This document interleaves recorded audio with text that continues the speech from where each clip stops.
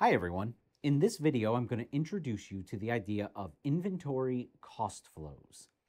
Now we're going to kick this off with two questions for thought. And here's question number one.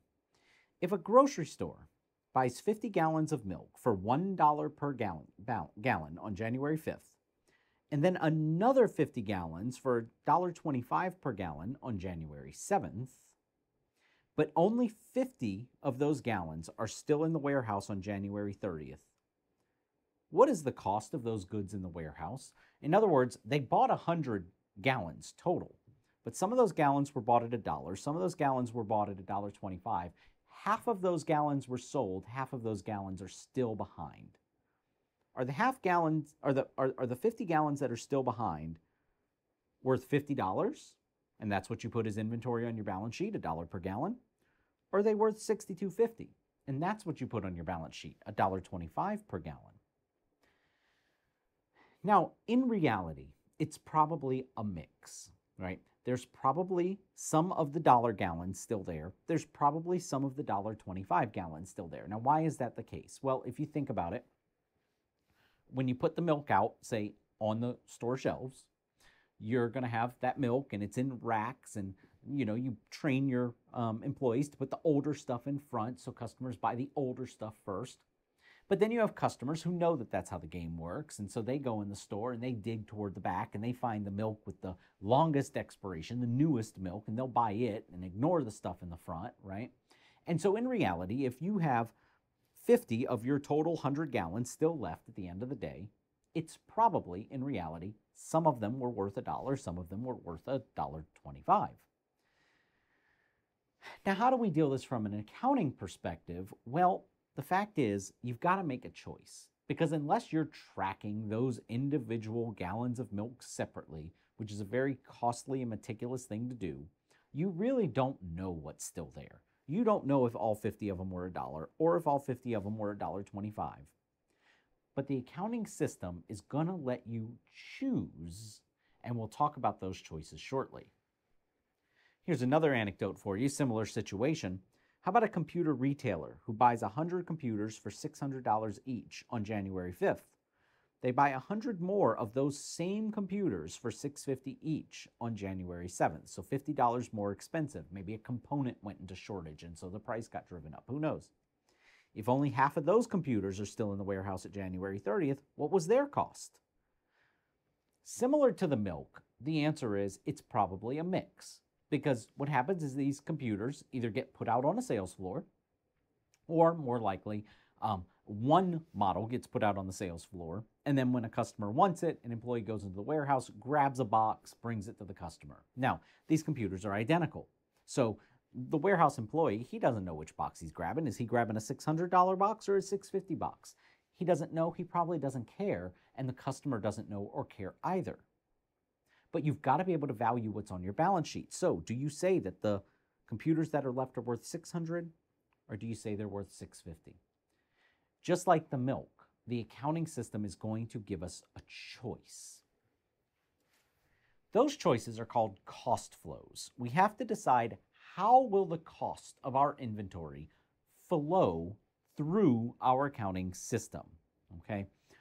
Inventory is valued as the sum of the cost incurred to obtain it and prep it for sale. In our previous examples, we just had the price tag. What did you pay to get it, right? But if you paid freight or insurance, something of that nature to get it as well, all of that would be included. But by accounting rule, inventory should be valued at what you paid for it. Now, US GAAP allows for 4 choices on how you are going to track the flow of the cost of that inventory through your system. The first choice you see here, specific identification, that's what I mentioned with the milk, where I said, what if you track every single gallon of milk individually, right? So track each item and therefore its associated cost individually. Now, this would require putting a separate barcode on everything. This would require being able to tell one item apart from the next, and it would require every single instance of that item having a unique entry in the accounting system with a unique price associated with it. As you can imagine, that's pretty meticulous and that's pretty resource intensive to do. The next option you're given is what's called first in, first out. This is probably best suited for our situation like the grocery store. You assume that if you bought it first, you sold it first. So if I back up to the milk example, in this situation, we would assume that because we bought the dollar gallons first, that those have sold. And since we bought the $1.25 gallons second, those are what is left, and we would choose B. We would choose 62.50. Now, does that mean that the grocer has to use this method? Do they have to use first in, first out? Absolutely not. They don't have to. But it makes sense given their business, right? Think about groceries. They go bad. And so you want to sell the older stuff first. So you're selling what you purchased first. You're arguably selling it first. And so for a grocer, first in, first out actually makes the most sense. But they're not required to do it that way. Another option, last in, first out, you can assume bought last, sold first. All right, so this is fitting for something like our computer example. When it comes to things like technology or fashion, things where consumers tend to like the newer item rather than the older item, it is safe to kind of take the stance of, well, whatever you bought most recently is the thing the consumer will have probably bought because they like the most recent stuff. And whatever you bought first is probably still left over in your warehouse. And so in the computer example, if you were following last in, first out, what we call LIFO, you would choose A here. You would choose to value the computers at $600, the earlier price paid. Now, again, if you're a technology company or a fashion company, do you have to do this? No. You can choose your method. That's the benefit of US GAAP. You can choose your choice. But you can see where there are certain choices that are better fits for certain types of businesses. Last up, final choice, average cost. Average cost is you assume every item costs the same based on average price paid.